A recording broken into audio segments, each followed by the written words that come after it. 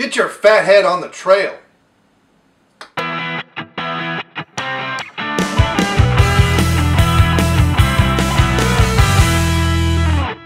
Hey, it's Brian Lake back with another beer review you can use. Your beer reviewer extraordinaire.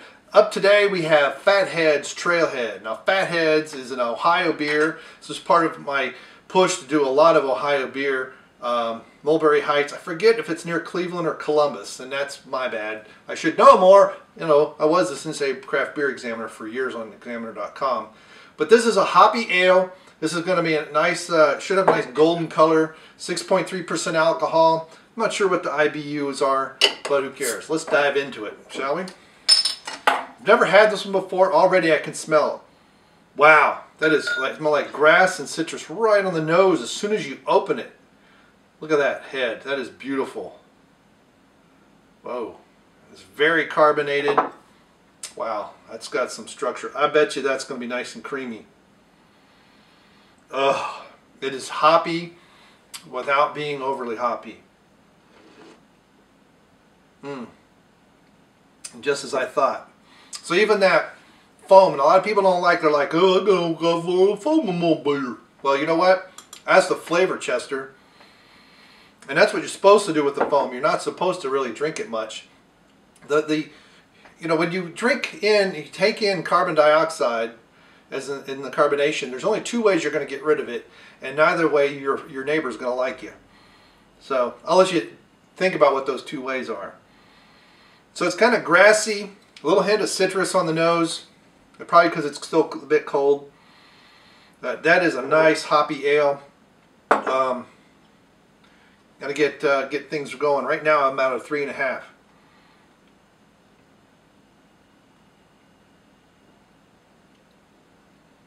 Yep.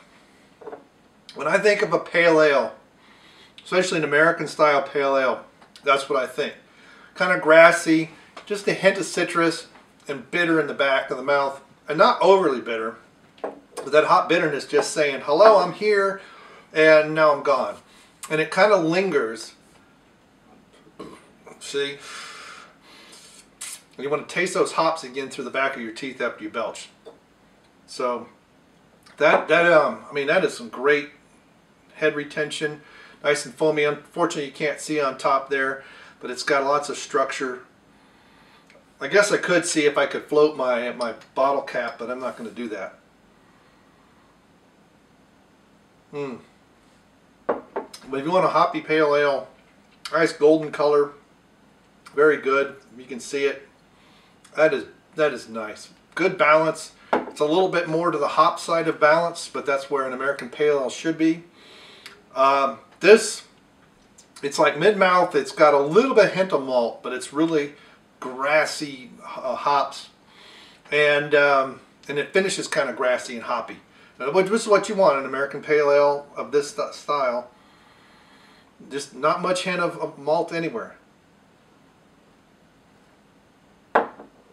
And part of that, with a 6.3%, if you'd excuse my eyeball, 6.3% alcohol, what has happened is most of the malt that is in it has fermented, and there aren't too many non-fermentable sugars in it. Just a little bit.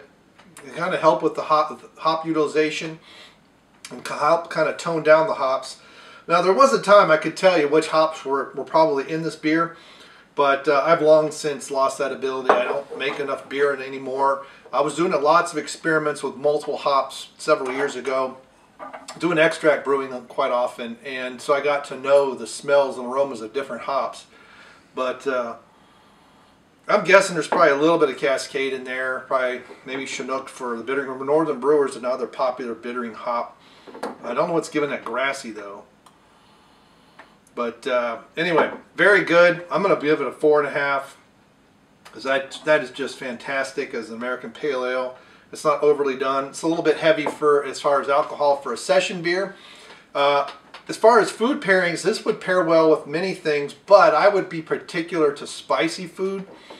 I'd actually, and I mean like flavorful and hot, so I'm talking Thai, Indian, some Chinese. You could do Mexican with this, but there you just have the heat.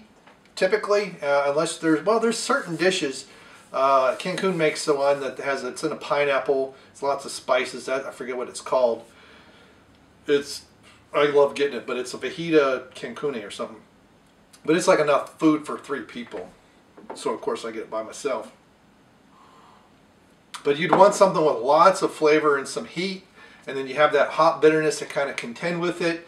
This is a little bit of a palate cleanser, not a whole lot, because the hop bitterness does linger.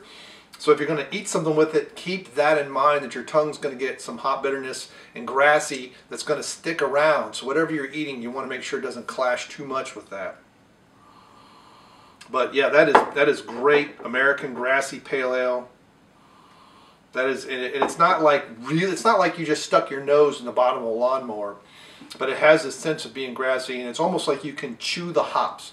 It has that kind of a mouthfeel, like you could just, like you're going to chew on hops with it. I wouldn't suggest that. That'd be really taste horrible, but that is great. Thanks, guys, from Fathead. We're going to be doing more of your alls. Like I said, we're going to be doing more of Ohio. I'm putting a big push.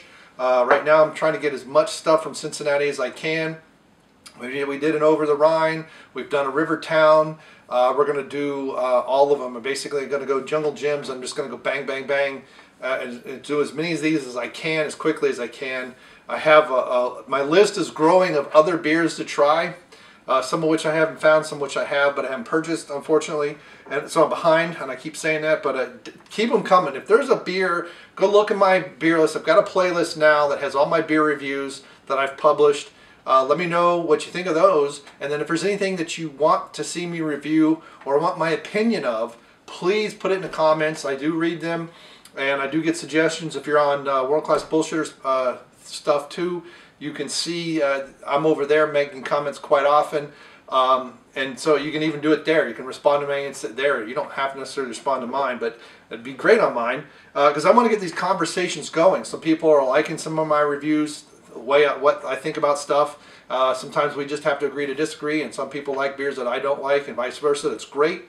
That's why I love the variety in craft beer now. We've got sours and hoppy beers and malty beers and dark beers and light beers, and I mean light in color, not light, you know. It's just amazing, all the stuff that's coming out. It's constantly, you're gonna love it. So if you've tried the Fathead Trailhead Pale Ale, let me know what you think in the comments below. Thanks for clicking subscribe over here, and we'll see you next time. Bye.